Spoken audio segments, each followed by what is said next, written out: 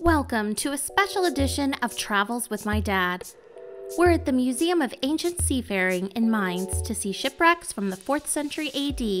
They were discovered during the building of a Hilton hotel in the winter of 1981-82, where there was probably once a pier directly in front of the city wall.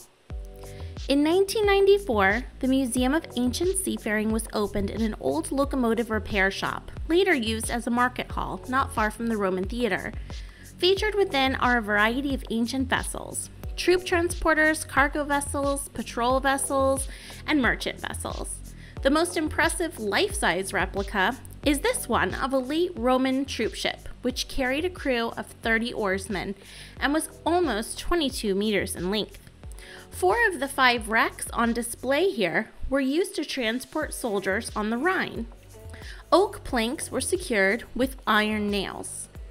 Fleet soldiers were recruited from all parts of the Roman Empire and were often deployed far from home. Recruits had to change their birth name to a Roman one. After serving the fleet, usually between 26 to 28 years, they were granted Roman citizenship.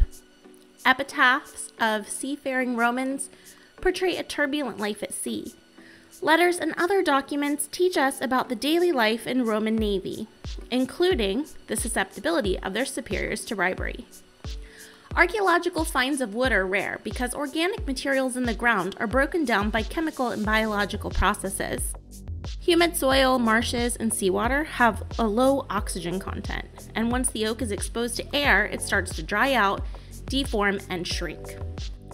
In order to prevent this, the preservation team cleans and then soaks the wood in artificial resin, which replaces the water. Then the wood is heated and it hardens. It's a long process that can take several years.